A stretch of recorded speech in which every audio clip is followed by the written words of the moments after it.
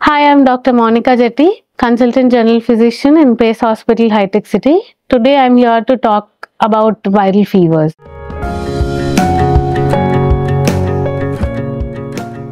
Viral fever per se, any kind of fever which has an underlying viral infection are called viral fevers, and any kind of fever which is caused by an underlying viral illness are called viral fevers.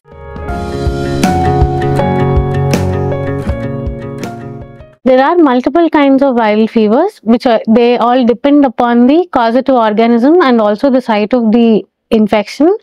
The most common examples of viral fevers are adenovirus, influenza virus, dengue virus and rotavirus infections.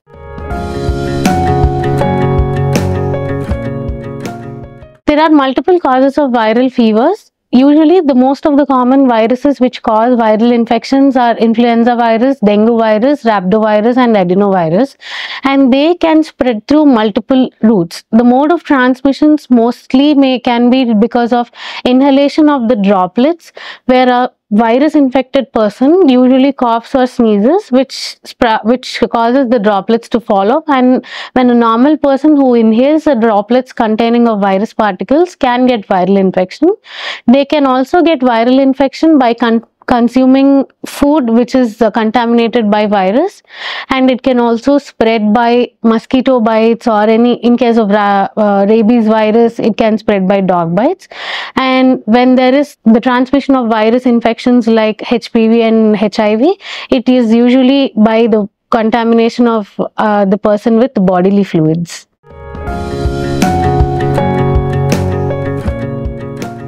Viral infections will not have any symptoms. They usually run through their course, but they don't actually cause any symptomatic inhibitions for the patient. But some viral fevers can cause symptoms like fever, where the temperatures may come in between 99 degrees to 103 degrees or above, chills, which is associated with continuous shivering, headaches, body pains, cases of dehydration, and in some cases where we can see the rashes and also boils in skin and surrounding tissues.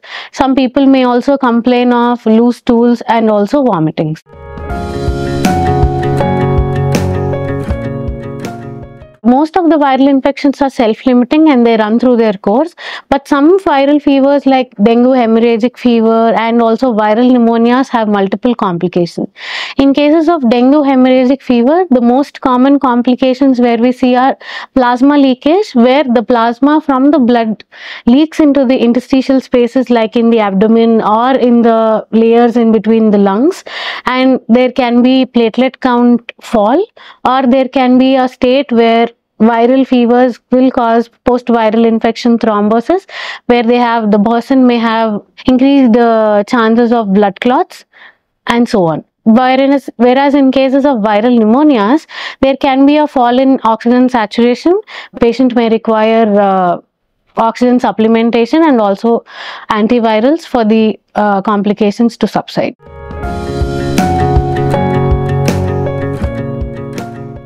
The key points in diagnosing any disease include considering the symptoms of the patient, taking proper medical history, and also the third one comes the blood investigations. Blood investigation mainly depends on ruling out the bacterial infection first. So if the person blood test shows does not have any kinds of signs implying bacterial infection, we go on for viral origin, and if in case when we need to isolate the specific virus, the samples can be tested for ELISA based testing, where we can isolate the virus and test for it.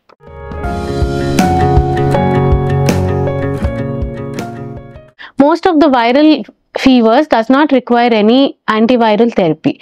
The main important point in treating viral fevers are treating the patient symptomatically. Like for example, if the patient is having higher temperatures, we give paracetamol or ibuprofen or acetaminophen to reduce the fever temperature, to make the temperature come down. And hydration plays an important role in treating viral fevers, where it will help in compensating the fluid loss and also help in compensating the electrolyte loss also. And proper rest also ensures the patient recovering faster.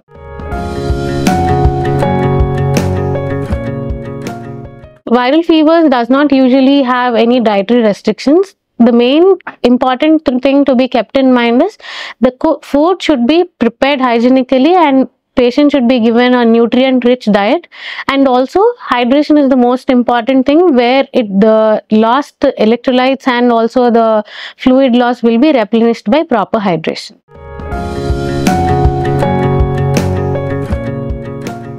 Due to high infective variability of the viral infections, it is most common that a person can transmit the viral infection to others in a very quick way by following some precautions like proper hand washing, maintaining social distances and wearing a mask, maintaining the surroundings hygienically, and preparing well cooked and nutrient rich food might help you in not contracting the viral infections again and again.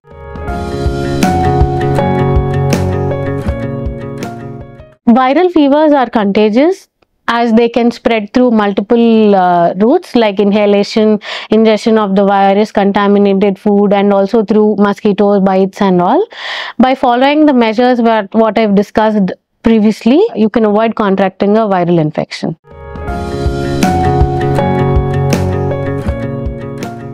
Most of the viral fevers per se does not cause any symptoms to the patient, or they are actually they just run through their course but without causing any complication. But in cases like dengue hemorrhagic fever, where there is plasma leakage and there's fall in platelet count per se causing complications, and also in cases of viral pneumonia where the patients may have fall in oxygen saturation, those have complications and they can be pretty dangerous too.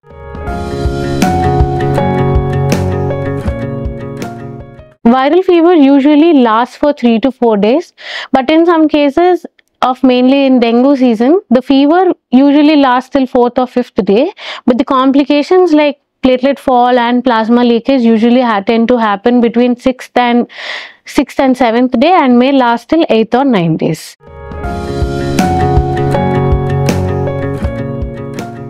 There are some kind of viral infections where the oxygen saturation of the patient tend to fall. This is because when the temperature rises, there is in the hemoglobin, the affinity towards oxygen reduces, per se causing to fall in oxygen saturation. So we can see a fall in oxygen saturation. Due to the high infective variability of the virus infection, and also because there are multiple modes of transmission, viral fevers tend to occur more, and due to the environmental changes like higher humidity in cases of rainy season, improper preparation of food because of the contaminated water sources, people tend to get viral infections again and again.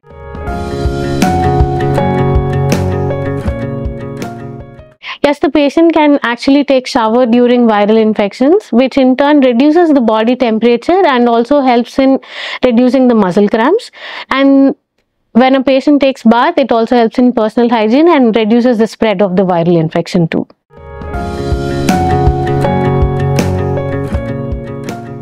Yes, there will be a platelet fall during viral infections. Along with the platelets, we can also see leukocyte fall, that is lowering of WBC count. This usually happens because the virus particles directly affect the platelets and also the WBC count. In turn, they affect the production of the blood cells, and also they causes early death of the blood cells, leading to their low counts of WBCs and also the platelets.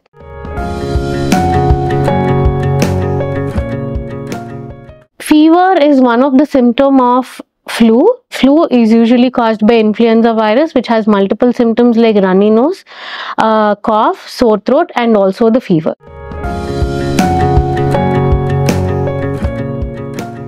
Both viral and bacterial fever have similar symptoms like increased body temperature, myalgias, headaches, and some people may also have diarrhea and also vomitings. Viral fevers are usually viral origin, and bacterial fevers are mostly caused by bacteria. But in case of bacterial fever, we need antibiotics to reduce the symptoms and also reduce the infectivity of the organism, whereas in most of the viral fevers, they just run through their course, and antibiotics does not work for viral infections.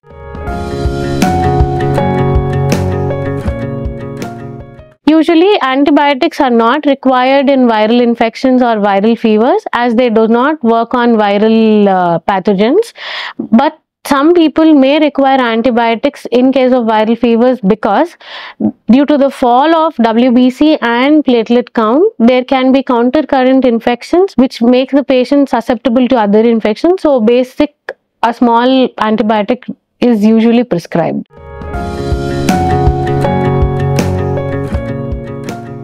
In case of viral fevers, please do consult a general physician to evaluate whether if it's viral origin or bacterial origin, and also for the proper management of the viral fever.